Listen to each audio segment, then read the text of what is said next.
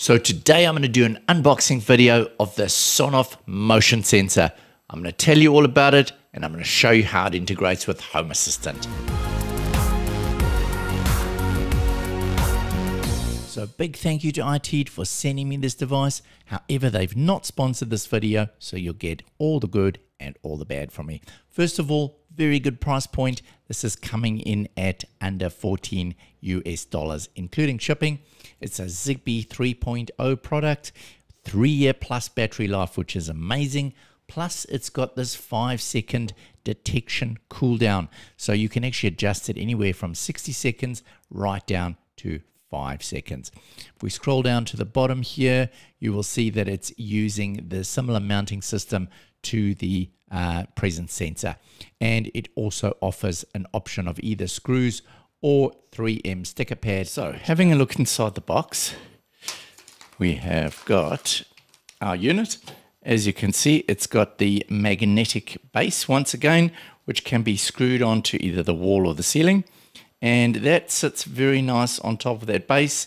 And as you can see, you can quite easily move it around and get any sort of direction you want. On the front here, we've got the actual plastic dome with the PIR. On this side, we've got a button for pairing and for making changes to the device as well. I'll show you later. In order to start off with this device, we click it open, turning anti-clockwise. Then we need a coin, or I'm just going to use this bottle opener just to twist, and we can then open this up to reveal the battery. Now, you need to take out the little piece of paper that is blocking the battery to get started. As you can see, it's a different type of cells. So we just close that up once again, click the back on, just make sure that you click this on quite nice and strongly. Now, it's a nice hard plastic, quite smooth, really nicely designed compared to some of the other cheaper devices which fall into this category that are purely 3D printed. We've got a little booklet as well, giving us some information here about pairing and things, and we have our QR code for pairing over here. To add the device to our network, we go along and we add it to the eWeLink app. Now this is important because we do want to be able to update the firmware. So we go along here, we go to eWeLink, and we go plus, and then we select scan our device. All we do then is we scan the QR code. There we go. And it will now pick up our device.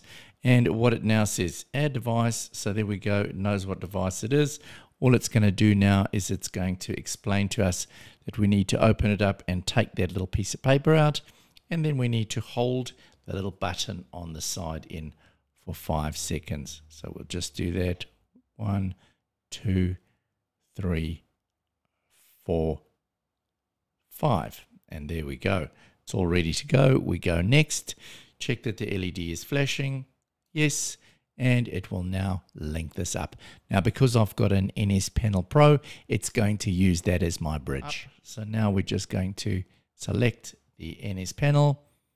There we go. It will now connect. So it takes a little bit of time. Just give it some time to connect here. There we go, it's found our device, and we can now go next, and it will then connect our device. Now it does advise that you need to be close to the hub. I wasn't close to the hub, it worked anyway. So there we go, our device is loaded now. We can click on the device, all right, and if we click the 3 dots at the top here, we can see that we're on the latest software version, and we can go along here. The only change that you can make is the detection duration. You can see I've got it in 60, but we can bring that right down to 5 seconds. And when we hit the save button, we need to press this button just to make sure that it updates and accepts that change. So to add this device to Home Assistant, all we do is we go along to our settings, to our devices and services, scroll down here to Zigbee devices and add a device. And then we hold this little button so that it can go back into pairing mode, and it should pop up in your Zigbee device list here.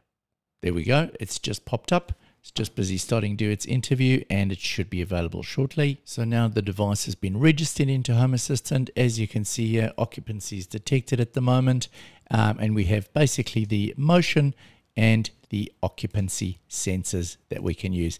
Now, I've been using this device for quite a while now in my bathroom, turning my lights on and off. It works a dream. So that's all for now. Have a great week. Bye then.